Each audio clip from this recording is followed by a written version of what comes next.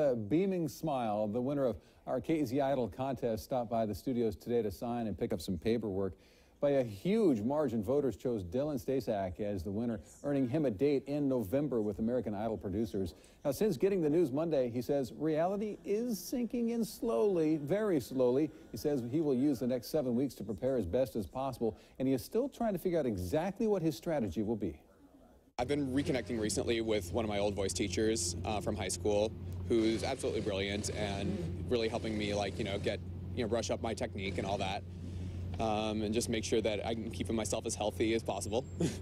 And again, performing in front of producers in November and hoping to earn a spot in Hollywood. And despite his best efforts, Dylan says it is hard not to imagine what if.